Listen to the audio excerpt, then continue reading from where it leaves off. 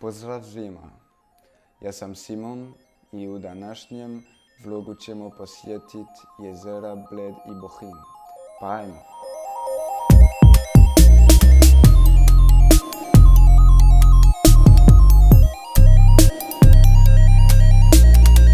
So we were lucky because when we arrived in Bled it was a sunny day and we went from Villa Bled to visit this place where Tito used to have breakfast on a really nice view on the lake.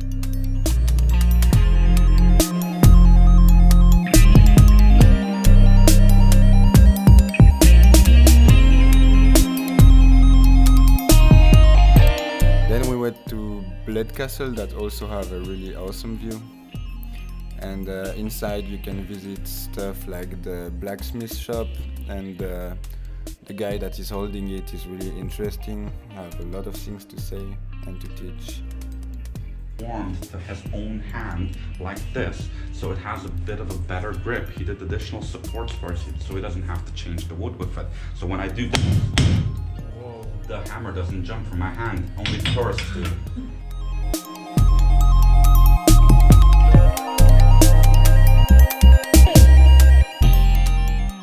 He even showed us how to make a coin and give it to us.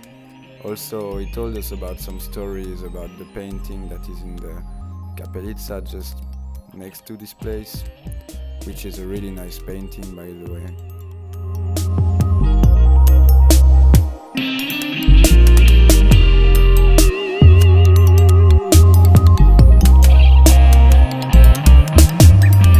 I just found the smallest window of my life.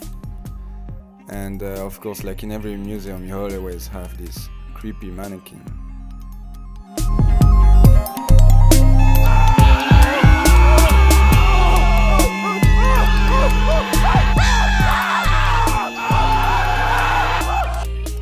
But still, the castle was really nice, and I've heard it's like the oldest castle of Slovenia, so that's a place to see.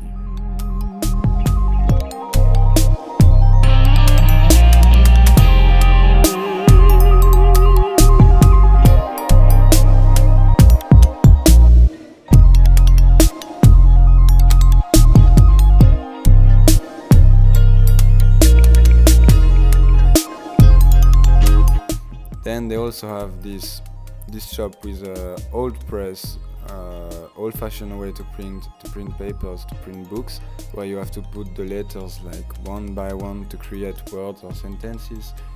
And again, the guy knew a lot of things, and it's interesting to see how it's made, how they use the handcraft paper.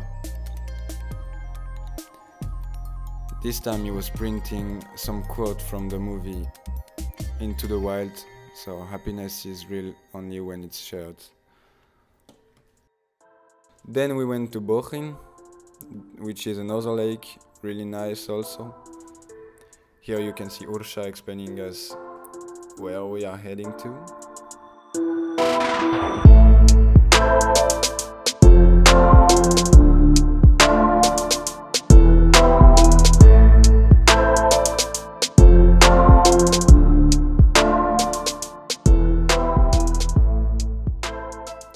So we took some time there to enjoy the water, the sunlight and the ducks.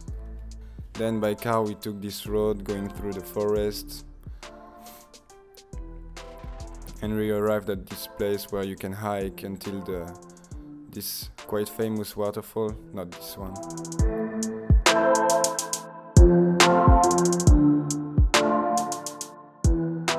So as you can see, it was painful to hike for some people and more easy for others. Then we arrived at the magical place, but it was not so big because some water haven't unfroze yet, so the big waterfall was missing, the big one that you can see on this picture, but still the color of the water and everything was really awesome to see.